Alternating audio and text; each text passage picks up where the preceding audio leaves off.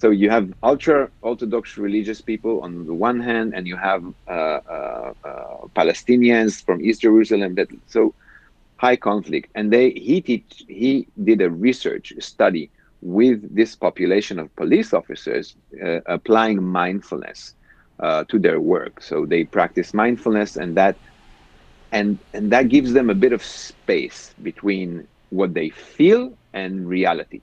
So they can say, okay, the fact that I'm now getting filled up with anger or getting filled up with fear, and normally I would maybe go for my gun, I would go for my nightstick, or I would, I would.